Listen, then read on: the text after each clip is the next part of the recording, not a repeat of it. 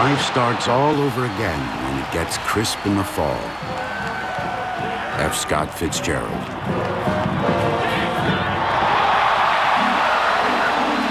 This is the payoff. This is the fun. This is the excitement. I'm lucky. I'm doing the same things I wanted to do when I was 5, 6, and 7. I'm playing games. That's why I feel every Saturday when I go out there, hey, God, am I lucky.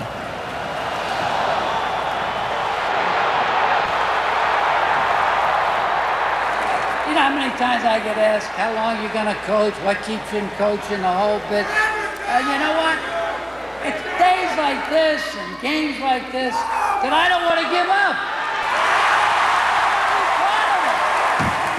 I want to come out of that tunnel tomorrow night with these guys with fire in our eyes and determined to pull up our pants and say, let's go!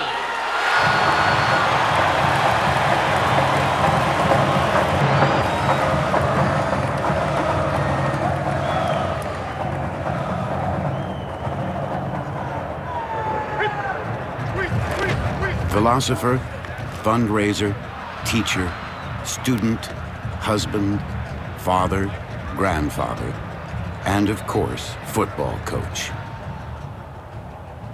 Joe Paterno is all of these things. And mostly he is a Nittany Lion, a Penn Stater to the core for 53 years now.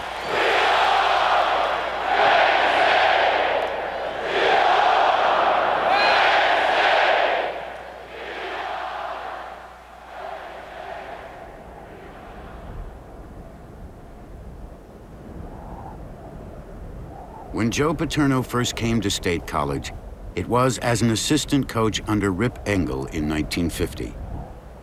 He was going to be a lawyer, follow in his father's footsteps. The assistant coaching job was an afterthought. He would spend a year in this small college town and then go out and leave his mark on the world. Penn State in the 50s was an underfunded rural state university often referred to as a cow college. I hated this place. I'm a Brooklyn kid, went to school in Providence, Rhode Island, and I was, you know, loud-mouthed, talk funny, still talk funny. And in fact, I had told Rip Engel, my head coach, hey, I'll be gone after this season. The years of assistant coaching were the most innocent and uncomplicated times of Paterno's career. State College grew on him. There was football, and eventually marriage to a girl who was a Penn State graduate and a tutor to some of the football players. I've often thought how ironic it is that one of the reasons I was unhappy was because I didn't think that I could date co-eds, and I ended up marrying a co-ed. So, you know, when I was 35. After 16 years of service as an assistant coach, Joe got the head coaching job when Rip Engel retired.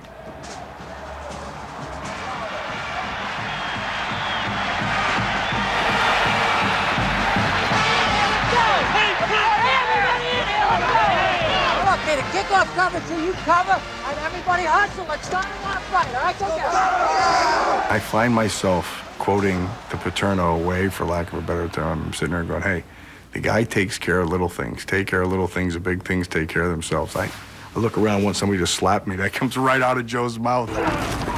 Hey, look, you either get better or you're going to get worse, fellas. You're not going to stay at one place. Hey, you want to be great someday? Huh? You got to pay a price to be great. It doesn't come easy. Oh, just little lessons, you know.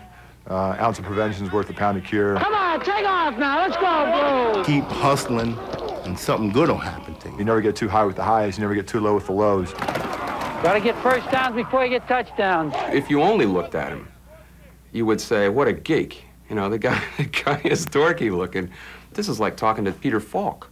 How can Peter Falk be intimidating? It's almost the whole philosophy of what made Columbo a great TV show. No one thought Peter Falk was as smart as he was. Concentrate! Get back in the huddle! That gives him the charisma factor, and it also lets him manipulate people. 7 down, 4 to go! We gotta win the next one! There are contradictions in him. He speaks about winning isn't the only thing. He differs from Vince Lombardi in preaching that.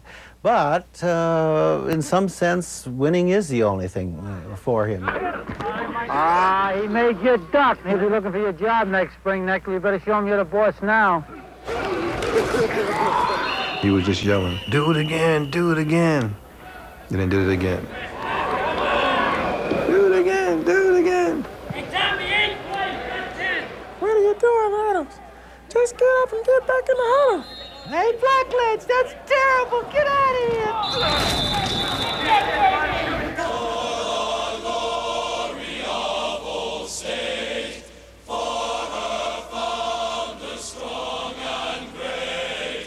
The image of Penn State football mirrors that of Paterno. Understatement and modesty, with an emphasis on tradition. The uniforms, bland and nondescript. No names on the back of the jerseys. No stickers on the helmet signifying individual accomplishments. Players clean-shaven, coats and ties on the road, and hats off indoors. Trust, integrity, education. When people talk about Penn State, they talk about Joe Paterno. Dear old state, dear old state. Many critics felt that it was too good to be true. College sports had been corrupted by money, gambling, drug use, violence, and other societal ills. In 1979, Penn State began to learn some of those lessons. That was a real black cloud that whole year. I mean, things started going wrong in the preseason and they never stopped. At the season's onset, Joe's star safety flunked out of school. Then a player was arrested and convicted on rape charges. One tailback quit the team because of lack of playing time. Another was suspended for DUI. Then they go to the Liberty Bowl, and one of their players ends up at 4 o'clock in the morning stumbling into some private apartment and was lucky he didn't get shot. Paterno had always been a dictator. The players of the 50s didn't question his authority. In the 70s, that changed. He was used to Eddie Haskell. "Good morning, Mrs. Cleaver, Mr. Wonderful day we're having." And he got me. There were a lot of run-ins. We did these half-mile tests, and you'd run a half mile, then you wait, then you run another half mile. So I ran the first one, and I just was getting as tight as a brick, you know. Started running the second one, and I quit. And Joe comes running over with his voice, you know, his eyes, his glasses he has on. "Milton!" His voice is going, "What are you doing?" And I said, "Coach, if I got to chase a guy for half a mile, he's going to score every time." Well, the team thought that was funny, but he didn't. Paterno took Millen's captaincy away, another distraction for an underachieving 8-4 team. When the season ended, Paterno would take personal blame, saying that he just hadn't been responsive enough to his players' needs, even admitting that he had gotten to thinking of them as a bunch of jackasses. Joe would rededicate himself as he had so often during his career, through discipline and Spartan simplicity, the foundation of his success.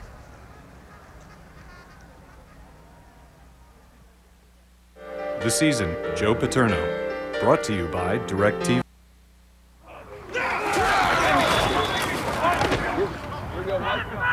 Welcome back to Nittany Lion Hotline. Tonight our guest is head football coach Joe Paterno. Bobby in Harrisburg, go ahead, you're on with Joe. How come Penn State's the only team that doesn't have the American flag on their uniform? Oh, boy. I have no idea.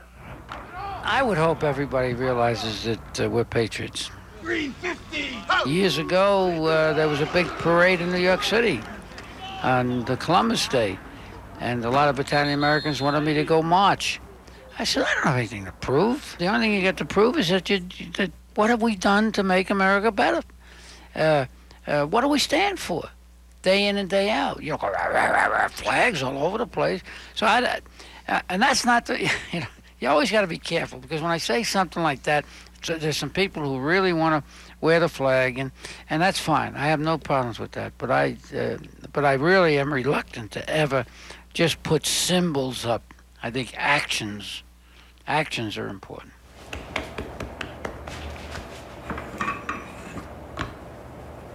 Brooklyn, New York, Joe Paterno's hometown. Joe competed here at touch football, stickball, and life. He spent most of his youth in the Flatbush area of this great melting pot. Squares around, what else? We were all right in that pot. We're all struggling, fighting, helping each other. There was Jews, and there was Irishmen, and Germans, and Italians, and the whole bit. To me, diversity was, I didn't know, you know, we had a kid, Sammy Finkelstein, the best punch ball player we had on the team. Every night, 5 o'clock, Sammy'd have to leave. He had to go to Jewish church school. So, you know, we might have said, hey, we'll see you, Kike, and he might have said, well, you wops stay and play, you know. I mean, it was not, it was, you know, we loved each other and we respected each other. There was little money and an emphasis on hard work and education, especially education. That message was reinforced by the family celebration held when his father passed the bar exam. Angelo Paterno was a liberal man who encouraged his children to have fun. His mother was a stern taskmaster, always demanding that her children excel in everything. I get a little bit of the things that make it possible for me to have stayed in coaching as long as I have, in the sense of understanding people from my father. And I've been able to stay in it as a competitor because I think it's like my mom, I can't stand to be second. Joe and his younger brother George became an explosive football tandem at Brooklyn Prep, the private school where Joe's dad had to bargain with the headmaster to send his sons because he couldn't afford the tuition. He was a very willful a person when it came to competitiveness. And when he was about 6, I was about 4 or 5, and we were on the beach playing with a rake. I tried to take his rake and he hit me in the face on the nose with it, and I still got the scar. I always said he kept me out of Hollywood.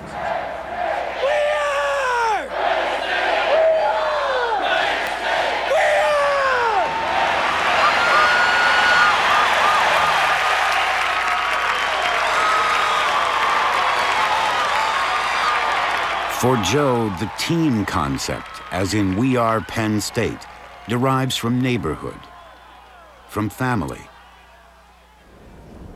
from Rome. His discovery didn't come from his travels, but rather through Virgil's epic poem, the Aeneid, which was introduced to him while he was in his senior year at Brooklyn Prep High School. The story of the Aeneid evolves. Troy is being sacked by the Greeks, and Aeneas flees with his father on his back, his son at his side, both protecting the past and the future. After terrible storms and battles at sea, Aeneas washes up on the shores of Italy and founds Rome. This is Aeneas's destiny, his fate. But it is in his suffering and his ability to act when all seems lost around him that fascinated Paterno. Fatum, the term that was used, you know, fate. You're fated to do certain things, had a tremendous impact on what I felt I could do and what I was fated to do. Aeneas always overcame things. No matter how beaten down he was, he always seemed to be able to call on some kind of inner strength. In times when I've had some problems, whether I was on the right track, whether I'd have enough guts to go on with what I was doing, he's been kind of a hero for me. Paterno's teams have struggled and suffered recently as the Lions have limped to 2 losing seasons in the last 3 years. They were calling for his head. There were people whispering it. Some of you say you want him gone, and I know you're out there. You're going to take that walk to the mound and say, you know, this guy's lost his fastball. Are you going to take that walk to the mound? Gary, come here. Young man wants to know all about Joe Paterno. Turn the tape off. After a 1-4 start in 2001, they hosted Ohio State and trailed by 18 points. It was the type of situation where Virgil's hero Aeneas thrived. I mean, he loves it when the odds are long and things aren't looking great. He loves to pull those games out.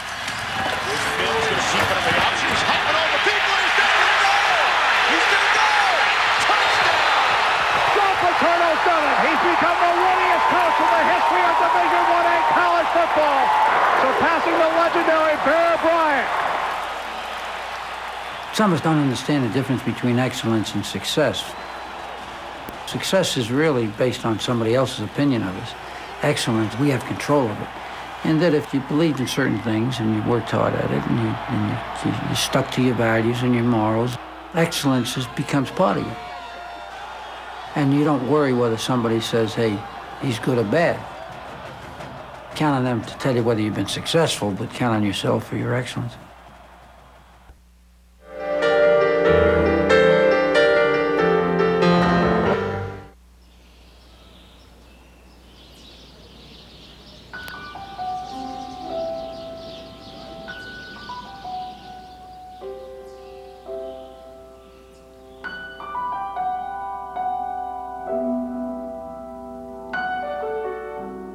Robert Frost said, "Home is where when you go there, they must take you in."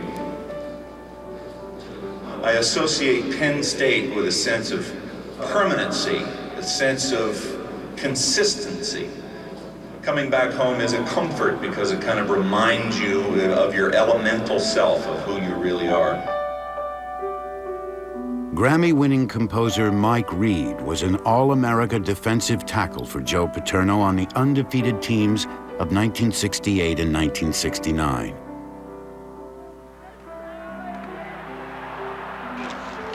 Teams that put Penn State into national prominence. All right, pretty good, pretty good. But in the late 60s, the perception was that college football in the East was mediocre. Teams like Texas, Ohio State, USC, Alabama, and Nebraska garnered all the attention playing in strong conferences. He was kind of the pioneer out there for Eastern college football.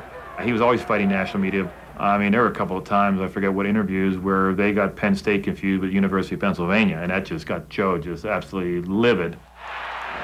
Nice going, man. 10-0, it ain't bad. The AP and the UPI will name Texas #1, as we know, after this game. President Nixon was casting his lot with the Texas Longhorns before the bowls were even played. Paterno was livid. Penn State finished the 1969 season undefeated and #2 in the polls. I think the fans, the players themselves, all the people who really love football are entitled to have a champion decided on the field. I definitely felt that we were slighted. And even looking back now, we were the best team. No doubt about it. We could have matched up against anyone. We felt that we were #1.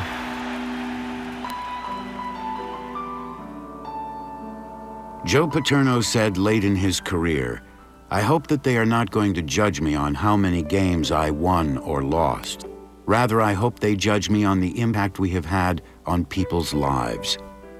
Mike Reed became a showpiece for something Paterno called the grand experiment. The idea that you could blend football with academics, graduate players, and still win. You're here for one main reason, to get an education. You got to do the book work. You're here for a second main reason, to play football. But you're also here to experience a change in life, this metamorphosis that the university life allows you. You know, go do different things, get involved in campus politics, join a fraternity.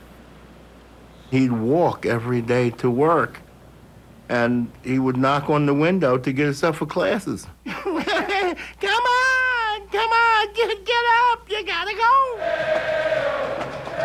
In 1949, Paterno quarterbacked Brown University to an 8-1 record. He led the team in kickoff returns, punt returns, scoring, and had 6 interceptions playing defense. Stanley Woodward wrote of Joe, he said he can't run, he can't pass, all he can do is think and win. And that's pretty much the kind of player that Joe was. Paterno received his degree in English. His years at Brown told Joe that athletes could be more than dumb jocks. East 13 traffic. Come on, Dave. Coach Frank's home hanging on. Huh? Frank's hanging on. I can't help it. What the hell are we going to do? We're in a tough ball game. I happened to see Joe, and I said, Joe, I have one of your players. He's missed 2 classes now. And he said to me, have you spoken to him? And I said, yes, but I'm not going to speak to him again. He said, don't speak to him. If he doesn't measure up, you flunk him. And I said, well, he might be your quarterback. And he said, I don't care. He said, if he doesn't go to class and the word gets around the locker room, hey, you don't have to go to school at Penn State, he'll ruin my team for the next 2 or 3 years. In 1973, after 8 years as head coach, Joe Paterno was asked to be the commencement speaker at Penn State's graduation. The grand experiment was working. The same message that Paterno was preaching to recruits was being heard by parents all across the land. Penn State was developing an identity. But I want to assure you that I stepped outside my role as a football coach with a lot of trepidation and with a lot of humility. In fact, I may be the only commencement speaker of the year who doesn't give his opinion on Watergate. Except I do want to say one thing. I've wondered how President Nixon could know so little about Watergate in 1973 and know so much about college football in 1969.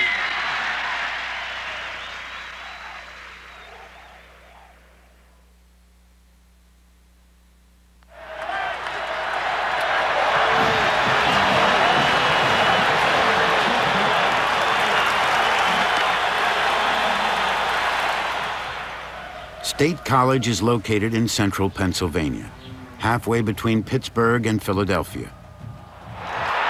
And on 6 or 7 Saturdays each fall, an American carnival takes place here. As many as 110,000 people from all over the state and beyond make a pilgrimage to Beaver Stadium, making it the 3rd largest city in the state on football Saturdays. This is the house that Joe built. I mean, all this is him. Joe's a good man. At heart, he takes care of people. I have his 324 socks on.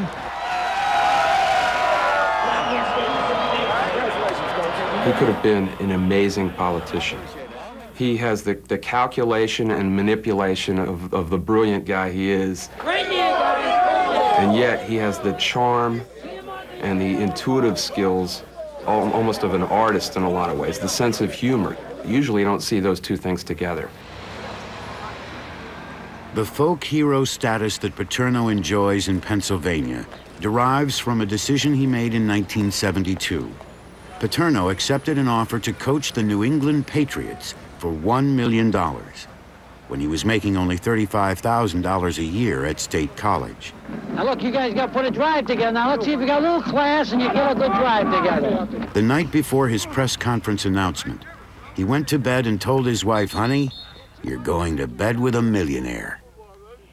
In the middle of the night, I was nursing the baby and started to cry. I couldn't help it. I just cried and cried. I did not want to leave the small town. Went to bed and I got thinking, you know, I'm getting seduced by money. Paterno woke up the next morning and told his wife, I can't do it. I can't leave. Much like his childhood hero, Virgil's Aeneas, Paterno felt something in his gut about what he was fated to do in order to fulfill his destiny. College coaches have a different mission in life. They are trying to develop young men for the next 30, 40, 50, 60 years of living. You're dealing with so many negative things. I got a death in my family, my girlfriend's pregnant. You inherited the family problems of 18, 19, and 20-year-old kids. Pro football deals with anything like that? That generation values consistency. They value constancy in terms of what you stand for. Money is not important. It's about what you can do for other people, and serving people. Well, Gilman's starting to look better. Yeah. With his commitment to Penn State now secure, Joe set his sights on the one prize that had eluded him, a national championship. The 1979 Sugar Bowl. #1 ranked Penn State Nittany Lions, #2 ranked Crimson Tide of Alabama. Could be the ball of wax right here. 4th and goal with a half a yard. Truman. He didn't miss it. Paterno blamed himself for the defeat. He had come up short when it had mattered most versus Bear Bryant. I was going to get out of coaching. I went to New York, spent 3-4 days in New York, went back to Brooklyn, went back to my old church. I was pouting a little bit, and I think that showed. They moped. They moped through spring practice. They moped through the whole season. And he was getting all dressed to go to the Hall of Fame dinner. And I said, don't come home till you get this out of your system. I can't keep living with this. It was as if someone was asking Paterno to just be patient, because he finally saw the results of his work pay off when the Lions played Georgia in the 1983 Sugar Bowl. 3, 2, 1, Penn State national champion! What a tribute to this football team. What a tribute to his coach. A few weeks later, Joe was invited to speak to the Board of Trustees. His message was clear. Let's use this football success as a fulcrum to make Penn State a better school. Let's raise money for new buildings. Let's lift up departments that aren't as good as they should be. Let's pursue brilliant young professors. In short, let's make Penn State #1 in everything.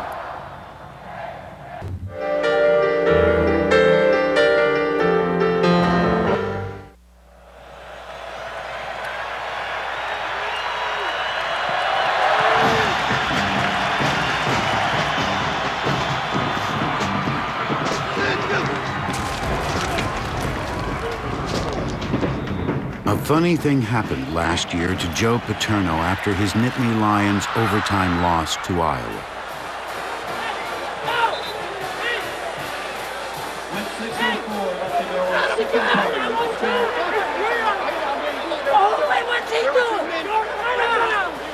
He was watching what was perhaps his last chance at an undefeated season slip away when he blew his cool.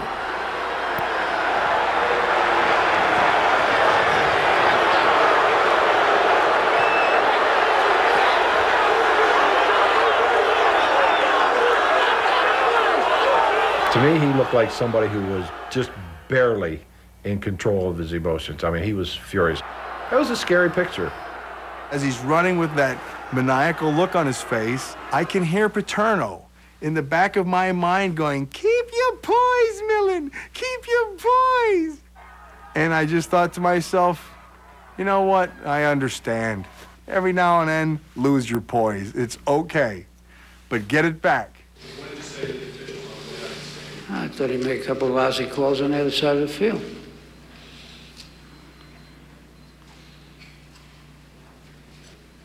Joe Paterno has always had an on-off relationship with the press. Through the highs. Well, it's nice to win, isn't it? And the lows. I've got anything to tell you guys, okay? There's no sense even wasting your time. In a single moment, he can be engaging. Hey, you got long pants on, eh? You know, it's cold. Don't give me that. Charming. But you guys must think I'm still a dinosaur. Sullen. I don't know. And even flippant. You guys think more about those things than I do. But never phony. Don't bait me, will you? He doesn't get mad at tough questions as long as they're well thought out. He wants to get into a conversation because he believes he's going to win it. It's like a politician, a great politician, in a debate. Bad politicians don't want to be in a debate. The good ones love it. The good ones know it's going to make them look better. Good afternoon, ladies and gentlemen. He took over in '66, and there was a small group of reporters who used to come up, about 10 of them, to cover Penn State. This small group would informally talk with him about literature, politics, and about his desires to have higher standards in college athletics. And they would write very favorably about it. He was partially a media creation as a model of a sports leader. In the 60s, when college football was just starting to flower on network TV, Joe courted the press, allowing them to practices, even giving them his game plan the night before kickoff. That all changed in 1979, when Joe made what he thought were off-the-record remarks at an informal press gathering. When asked whether he intended to get into politics, Joe responded, "What? And turn the game over to the Barry Switzers and Jackie Sherrills?" It was printed. He made it in the presence of a few media that he trusted, and he regretted it, and he called to apologize for that. And I admire and respect the man for doing that. You sit around and you talk about a lot of things, some of which can be reported using your own good judgment, and some of which obviously can't be reported. You know, maybe I'm old school, but I firmly believe that you have to have a climate of trust. It's all over. They're jumping for joy in Happy Valley. Hey, I think I can get out my blue underwear now. Another national championship led to a hotter media spotlight. Joe began to retreat, ever more wary of cameras and typewriters. I just wish we weren't so wrapped up in big-time college football. We got this stuff going on. The media drives you nuts. I mean, it's great. Everybody's, oh boy, you're gonna be on television. You know, that's not my cup of tea, to be frank with you. And so, the press continued to write stories about Joe's transgression in the Iowa game last year. I think if I had it to do over, I would have kept my mouth shut. You know, I should have been a little bit more, hey, calm down, let's let this thing go. One newspaper editorial, in the most politically correct way, suggested that Paterno's actions could incite violence against referees. Another made a case for Joe's actions costing Larry Johnson the Heisman Trophy, even though Johnson's big games came long after the Iowa incident. Any of you guys ever heard of H.L. Mencken? Who was a great editor and one of the great editors of all times. He said there are only two stories, and they go like this: oh, the wonder of it, and oh, the shame of it. Now, I don't know where this fits, but somewhere in there, you guys have been taken. Okay, I'll see, I gotta go. Every 5 or 6 years, somebody will come up here with the goal that they're gonna expose Penn State. They're gonna turn over the magic rock that's got this dark secret hidden beneath it. And they leave shaking their heads, and they go back and they write a puff piece, which is not to say that Joe's perfect, but they just find out that it is as advertised for the most part. It's been great to see a bunch of kids get in there and struggle and fight in spite of those.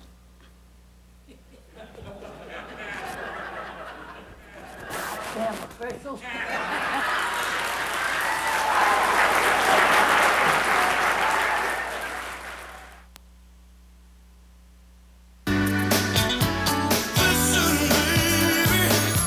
When I am home, I'm home, you know, for weeks at a time, and which is good, and I think something that most people don't get to do. But last year I was away about a month, and that was kind of hard. My daughter calls me a lot. She'll call me 3 or 4 times in a row sometimes. Unlimited calling gives you the freedom to stay connected, whatever the reason. The neighborhood built by MCI. Call as often as you want for one low monthly price. Tonight at 7:30, Colorado has reloaded and is ready to make another run at the Cup against the Wild. Or an ACC shootout as Clemson tries to keep up with Phillip Rivers and his prolific passing attack. And at 10, 2 of the Mountain West's top QBs take center stage as Chance Harrington Air Force tangle with Bradley Van Pelt and Colorado State. October has it all on ESPN and ESPN2 tonight. Okay, thank you. Found the perfect house? I think so. Where are you getting your loan? Our friend knows this mortgage broker. How do you know it's the best loan for you and not the mortgage broker? We don't. Well, at eLoan, you get a personal loan consultant who's not driven by commissions on the type of loan you choose, so you get the right loan at a great rate. That is a great rate. Nothing should come between you and the right loan. That's why there's eLoan. Apply now at eLoan.com or call 1-800-ELOAN22. Need cash fast? Just pick up the phone now for up to $500. Qualify in 2 minutes or less. National Money Service can help you 24 hours a day, 7 days a week. You're welcome. The money you need will be in your account tomorrow. Thank you so much. Let us help you with unplanned car repair bills, medical bills, household repairs, or anything else you need money for. So if you need up to $500 before your next paycheck, we can help. Call now. Call National Money Service now.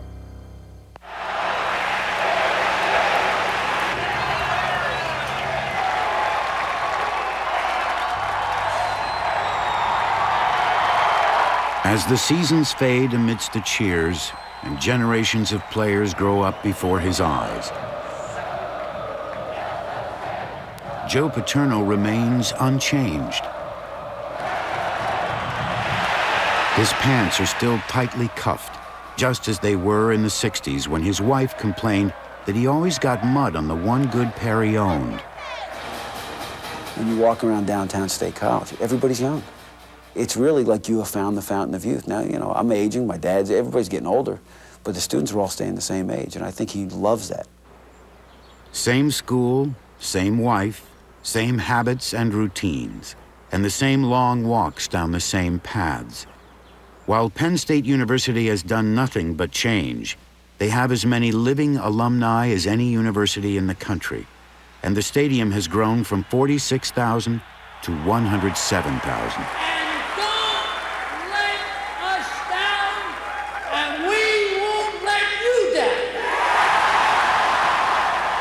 The game means something to you because it matters. I want players like that. I want my coaches, it better mean something to you when you walk out into that. This is what you do. This is what we are. Class, class, class, and when it came down to putting up or shutting up, you put up. One day we had just lost to Ohio State. He came into the locker room. He didn't talk about the win and losing, but he talked about what this program really means, the reason why we wear black shoes, the reason why there's no names on the back of our jersey. He says, it's not you. There's a guy in that number that played in that jersey. He set the groundwork for this thing. And until that day was a lesson for me. Watch Paterno and see how he reacts when one of his players gets caught up in the emotion of the moment, even if there is the faint suggestion of, hey, look at me. You don't think there's fire in the belly of that 75-year-old man? Do not celebrate. I think he said it a little more emphatically than that. Joe knows that this is a team game and not an individual game. Family is the essence of the Penn State way, the Paterno way. Turnover. Joe and Sue Paterno raised 5 children, all Penn State graduates, and now have 12 grandchildren. He's a ham. He's like the rest of them. Takes after his grandmother's side. I can't own it. None of them look like they're Italian.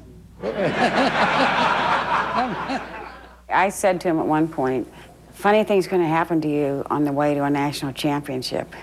You're going to turn around and we're going to be all grown up. And you will have missed it. If you said, well, give me your one regret you have, that would be it.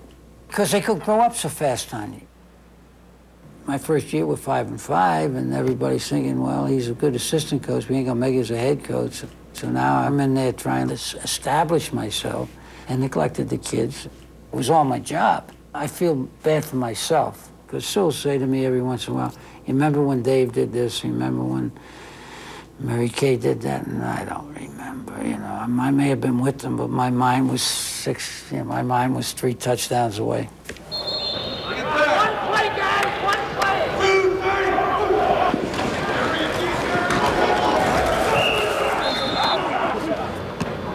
Aren't gonna be believers. The Paternos spearheaded an effort in 1998 to raise funds to build a new library on campus. Joe and Sue donated $3.5 million to the university. At what other school do you have a library named after a football coach and an athletic facility named after a university president? One of the greatest things that I think Joe can do is expect a great deal of himself, expect a great deal of other people, and convince those other people that they are capable of accomplishing those things. You know, you get the phone call one day and it says, Coach Paterno has requested that you consider joining us at a library endowment board meeting, which gets interpreted as, make sure that you're there on time, okay? In 1994, another undefeated season, but only a number 2 ranking. Years earlier, the snub bothered Paterno. Now he didn't seem to care. Perhaps he was mellowing. These days, there is a bittersweet feeling in the air around Happy Valley. The football team still provides the connective tissue for the university in the fall. But the team hasn't been in contention for a national championship in 10 years. He's in a tough situation because I know how it is out there in recruiting. The competition is telling those kids, Joepa is not going to be there much longer. He's not going to see you through your career.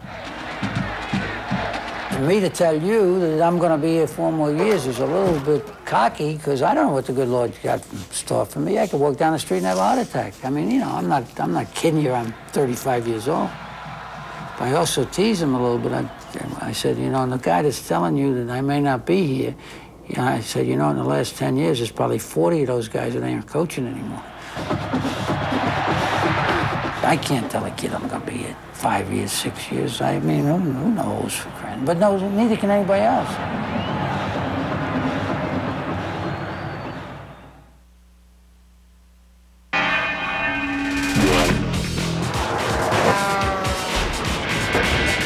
At least his feet are comfortable. Wolverine DuraShocks with compressor technology. They don't quit. Want to take off? Enterprise Rent-A-Car has takeoff weekend specials from $9.99 a day. That's Friday to Monday, just $9.99 a day. So take off this weekend. Log on to enterprise.com or call 1-800-RENT-A-CAR. Sports Illustrated wants to know, who's your favorite NFL team? Cowboys! J-E-T-S! Jets! Show off your favorite team's colors with this exclusive offer from Sports Illustrated. Free with your paid subscription. I can't believe it! Start off with a long-sleeve t-shirt of your favorite NFL team. Pick a team, any team. The choice is yours. The Bucs are my team, baby! Go Steelers! Let's go Pack! Call now and you'll also get another free gift from Sports Illustrated. This Wilson Mini Football with the logo of your favorite team. Both are free when you order 56 issues of Sports Illustrated for only $1.59 an issue. Save more than 50% off the cover price. When you use your credit card, you'll also get this fleece stadium blanket from the NFL team of your choice, free. All this stuff for free? Thank you, SI. Wear your team colors with pride with 3 great gifts, free from Sports Illustrated. Call now.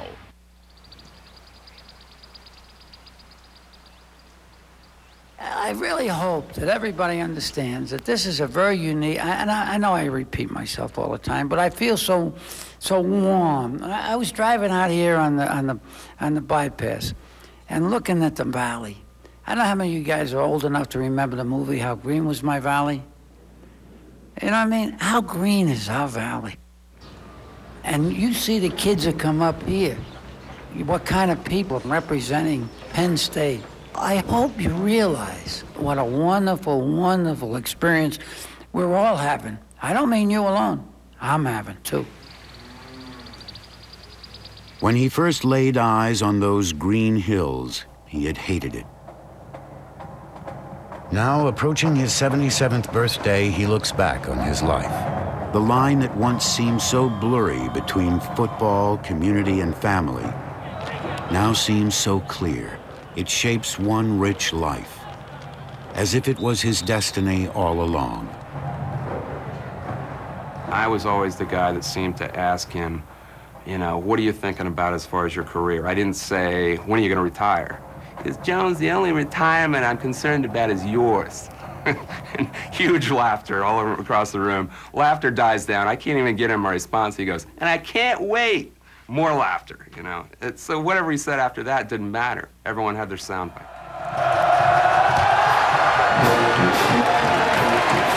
What a day it is, a momentous day in the history of Penn State football and certainly the career of Coach Joe Paterno. You ever think he'd reach 300? No, I didn't think he would last that long as a coach. 100,000 voices strong, on their feet and raised in song. All in unison, as if by fate, they were all shouting, We are Penn State.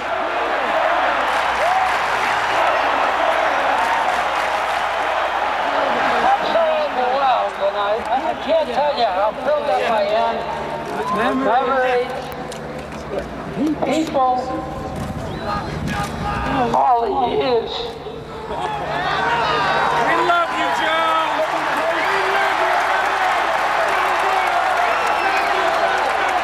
We at Penn State are proud, and we are Penn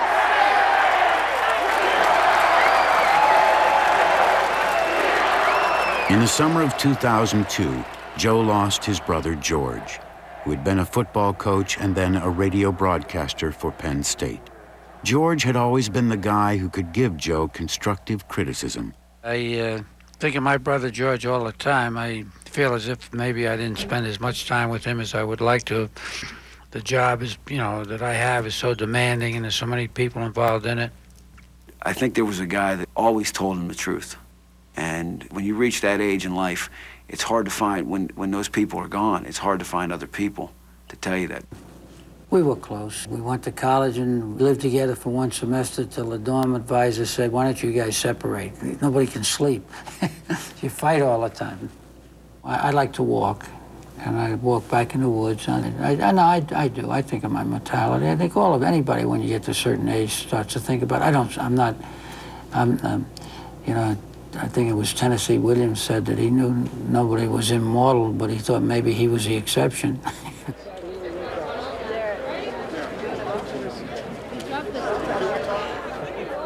It's weird for me. I drive by a statue every day on my way into work.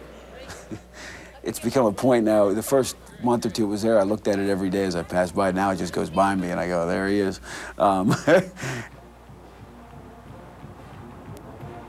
A man's reach should exceed his grasp, or what's a heaven for? Robert Browning. He's raised 9 figures. 9 figures at that university. It's not just about being an athletic coach. He's created a brand. Who'd ever heard of Pennsylvania State University until he got there? I was doing a banquet, and he was standing on the side, and, he always made me nervous. He's going, come on, just spit it out. And I said, Joey, I love you. And everybody went, oh, call Joepa, Joey.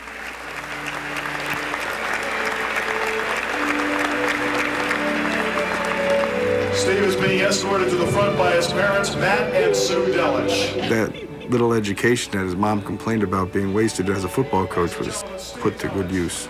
He's had a lot of influence over a wide variety of people, and he drives you nuts, and he drove me up a freaking wall, and I drove him crazy.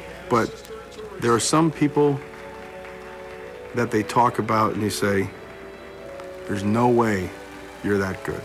And then every now and then, one comes along, and then you go, you know what? He is that good. And Joe's one of them. The world is so screwed up. We got Protestants shooting Catholics, and Catholics shooting Protestants in Ireland. You got Muslims want to kill Jews, and Jews want to do this, and you got whites that have no respect for blacks, and blacks that don't trust whites, and the whole bit. But then when you come together, as a football team like this comes together, and you come here, and you get, and you realize what love's all about. And how much we can, how all the ills that we can, in the world, could be settled if you could just get everybody in a locker room. Words can't express how proud I am of you. You've had all kinds of problems. People have berated you. They've acted like we didn't have any guts. You've overcome everything with poise and determination, and you're stuck together. If I live to be 1,000, I'll never forget any of it. I'm going to miss you.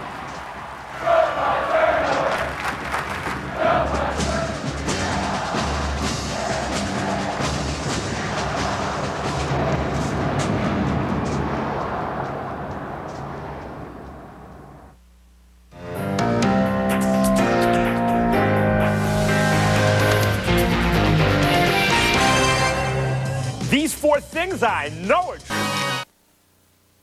From WNEP-TV, the news station. This is News Watch 16 at 11. Well, the worst of the blast may be over, but really, camping out tonight? See why and see how many of us are trying to cut back on skyrocketing heating bills. It's our top story on News Watch 16 at 11. Good evening, everyone. I'm Marisa Burke. And I'm Mike Lewis. Thank you for joining us on this Friday night. Well, in just a minute, Chief Meteorologist Tom Clark will let us know about the warm-up finally headed our way this weekend. But tonight, it's still bitter cold out there with wind chills well below zero. How about this? We found folks camping out in Wyoming County tonight.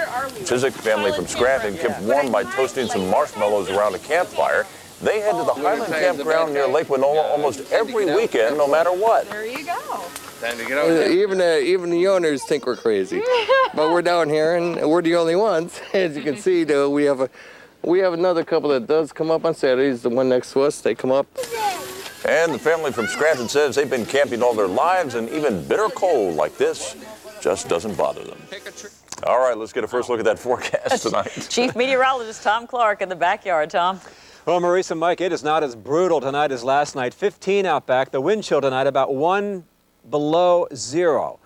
Still a very cold night. Take a look at some of these temperatures now across the viewing area. It is 11. Mount Pocono 16 at Williamsport. I think temps tonight will stay above zero. And we do have just some flurries showing up on Doppler 2 radar from Towanda on up towards Susquehanna County. Nothing to accumulate, just a dusting in those spots overnight tonight. So it will be just partly cloudy to clear overnight tonight. Temperatures about 8 above in Honesdale, 14 in Broadheadsville, 11 above zero tonight in Kingston, and about 9 in Jersey Shore. Indeed, the worst is over, and the warm-up is underway. We survived. Right. We'll get back to you. Thanks, Tom.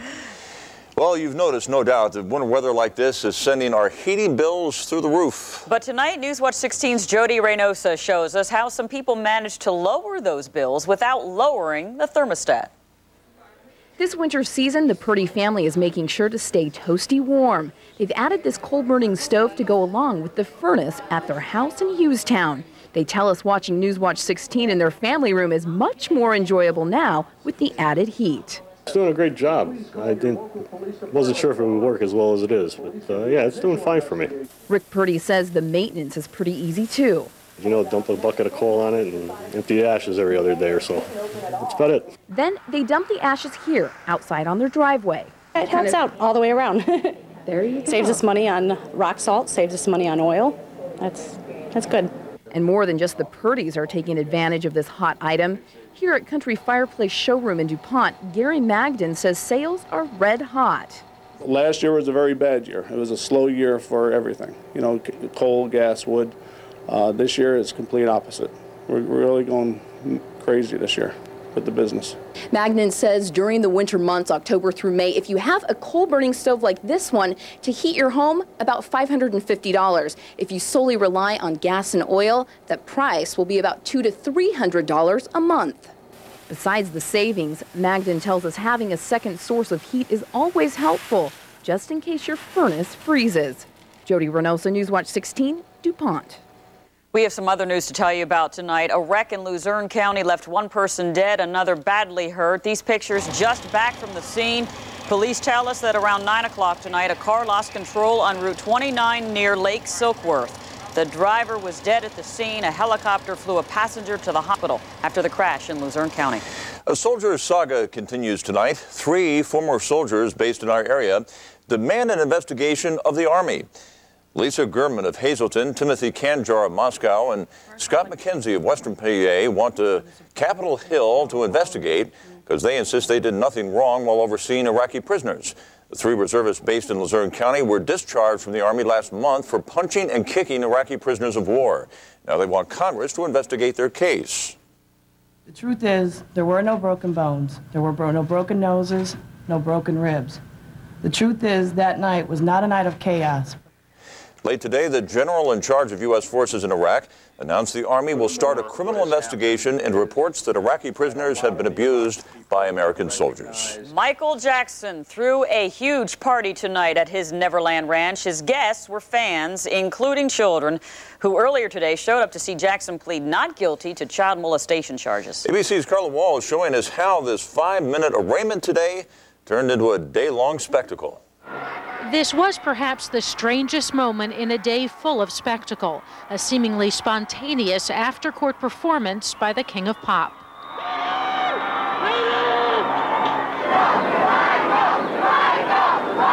From the beginning, Michael Jackson played to the several hundred fans who had come to support him, some from very far away. It's like a stop on our vacation, you know? I drove 3 hours to get here, and it was worth it. By the time Jackson made it through the metal detector and into court, he was 21 minutes late. The judge was not amused, telling him it was an insult to the court. In a low voice, the 45-year-old star pled not guilty to all 9 counts against him, including 7 of molesting a young boy. Today suggests that we have a long haul. We're not permitted to comment on the substance of anything that happened. The judge imposed a gag order on the attorneys and Jackson, who left speaking only to his fans. I love my fans. I love my fans. ABC News has learned the prosecution plans to call as a witness another boy who accused the star of sexual abuse in 1993, but settled out of court for a reported $20 million. And no confidentiality agreement that he'd signed would prohibit him from testifying. Absolutely not. Still, Jackson was in a partying mood, inviting fans to a get-together at his Neverland Ranch, a party the invitation read held in the spirit of love and togetherness. It was surreal. It was just beyond my wildest dreams, as cliche as that sounds. It was wonderful. I felt like a kid. It was great. The spectacle is just beginning. Jackson's team is due back in court February 13th. It's unclear